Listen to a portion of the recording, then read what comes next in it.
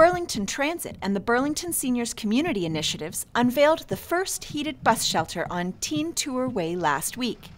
But one of our goals is to help seniors in Burlington, in our community. We're close to the senior center, and we also know there's a bus stop that is really needed. But the bus stop, if you notice, the bus shelter here is a little larger, that could accommodate walkers and wheelchairs. Normal circumstances, there's a vibrant community in there of seniors, and they have to take the bus or a car.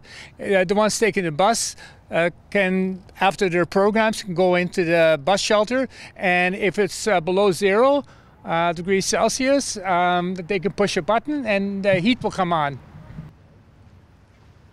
This location was first brought to us through BSCI. They came to us, wanted to contribute to a shelter. We both agreed this spot would be very good with the Senior Center, Central Park, and as well as in September 2019 we had some route changes, and the Route 4 that actually stretches basically entire Burlington, so Aldershot go all the way to Appleby and hits a lot of major destinations, comes right here. Burlington Transit says this is only the first one, and hope heated shelters will help winter transit seem more appealing.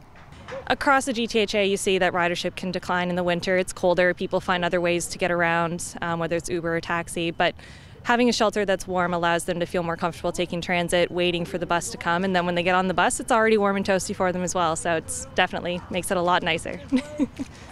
Reporting for Halton News, I'm Nikki Wesley.